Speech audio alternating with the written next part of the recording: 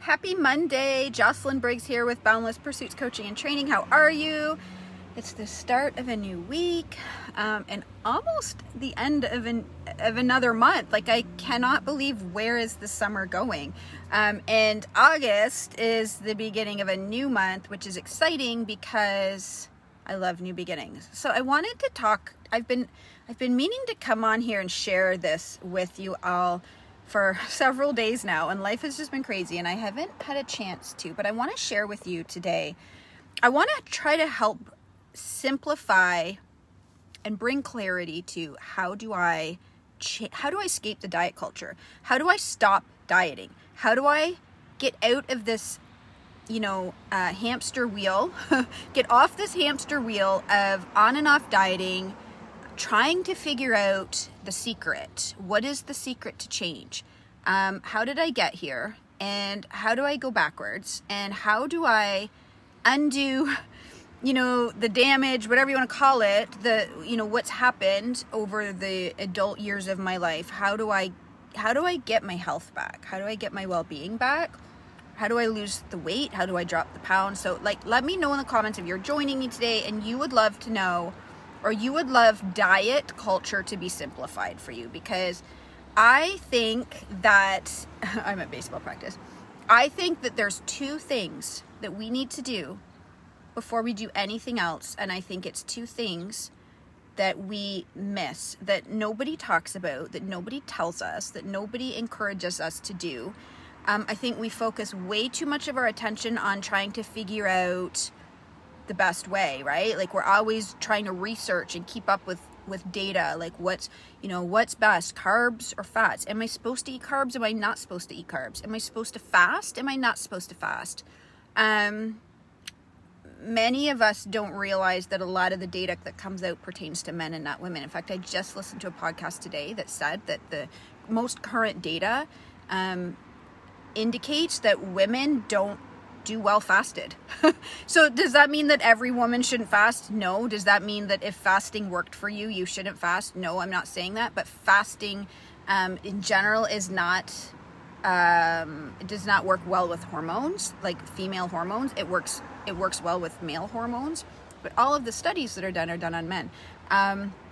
Keto, like carbs, like it's been shown that women typically do better on a diet that does have richness in carbohydrates. Now, so does that mean you should go out and eat all the pasta and all the bread? No. Like, this is the problem, right?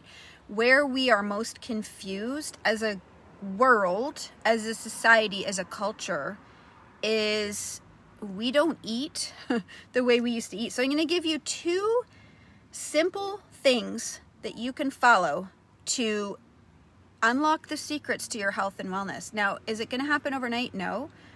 Is it going to happen as fast as if you cut out? Understand that typically when you alter your diet by cutting out, like a fat or a protein or food altogether or carbohydrates, what you're actually typically doing in the beginning is you're restricting your calories. So the reason that often we get results is because we restrict calories. So I'm going to give you two simple things. And let me know, would you like this intel? You may not like it because it might be so simple you're like, that can't possibly work. The first thing that I'm going to share with you that we don't do as a world, as a global culture, is we need to eat single ingredient foods.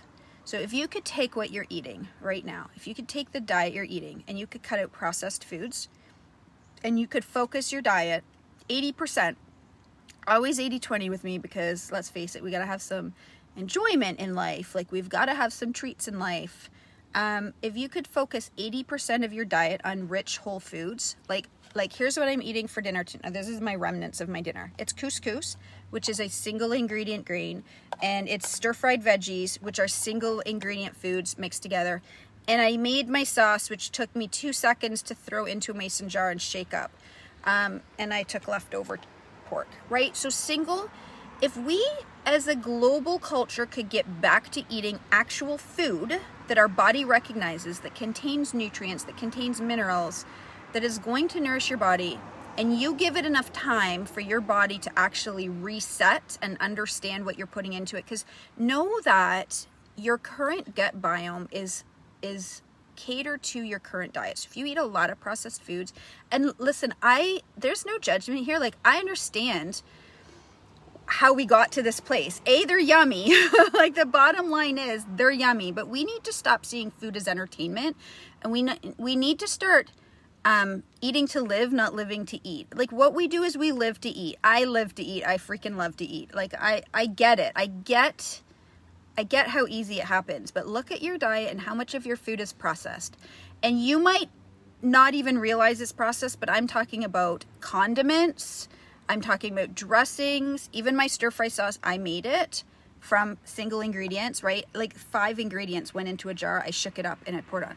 So I cannot stress this enough, and I cannot share my passion enough about how badly our world needs to do this. We need to shift back to eating real food.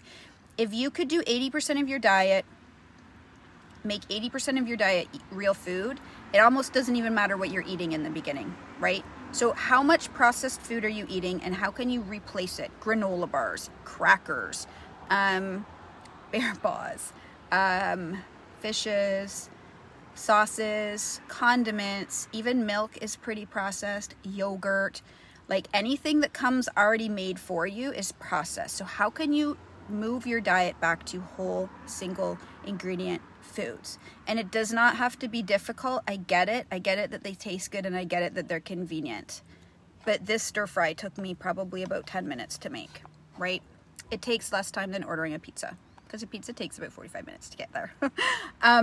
The second thing I'm going to share with you, and I would challenge you to do these 2 things for 90 days and see what happens to your body. The second thing is cut out sugary drinks. We as a society live off of sugary drinks. So maybe it's pop. Like, pop should stand for poison. And I know it tastes good. I know that we enjoy it. I actually never did drink pop. Like, that is one thing that I don't drink, but I do drink wine, which I'm cutting out for 90 days. If you want to join me in my 90-day challenge, like, I would love that. But sugary drinks are pop, are juice. We are under the illusion that juice is healthy. Juice is a sugary drink. It's probably nearly as bad as pop in terms of its containing sugar and not enough fiber, and a lot of the nutrition taken out. Sports drinks, energy drinks, specialty coffees. Think about how the world revolves on basically those 5 things, like pop, specialty coffees, sport drink, energy drinks, and juice, right? So if you can cut out sugary drinks and you can change your diet components to whole ingredient foods and cut out processed foods, it's the only diet you'll ever need to follow. So I think it probably sounds too simple and too complicated at the same time. But if you need help with making this transition and you want to give it a try, like, reach out in Messenger and let me know. I'm happy to help you. I have a group to support what you eat.